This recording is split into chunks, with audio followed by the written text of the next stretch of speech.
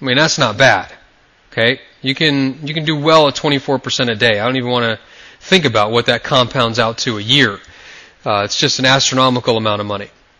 Okay, so those are that's scenario number 1 is 15%. Scenario number 2 is 24%. Now let's take a look at the absolute best case scenario. Best case scenario, market trades up here. Bernanke starts talking, it hits the first box, and he says something really bullish for the US dollar, and the euro plummets. Tags the second box. Or overnight, the euro trades down, comes in here, Bernanke starts talking, boom, the market trades up. Can this sort of action happen? Absolutely. I mean, look at just this piece right here.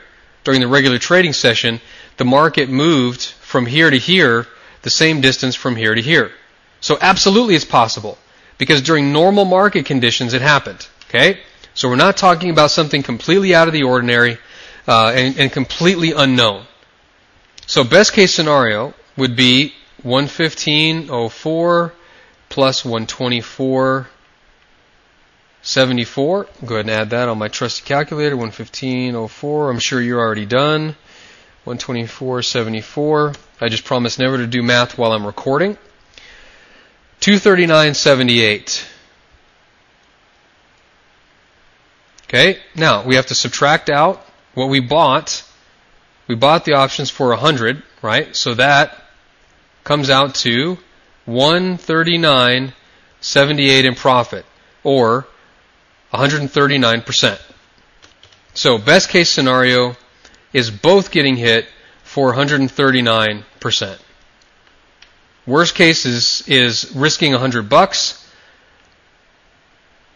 Next best is 15%. Next best is 24%. Absolute best case is 139%.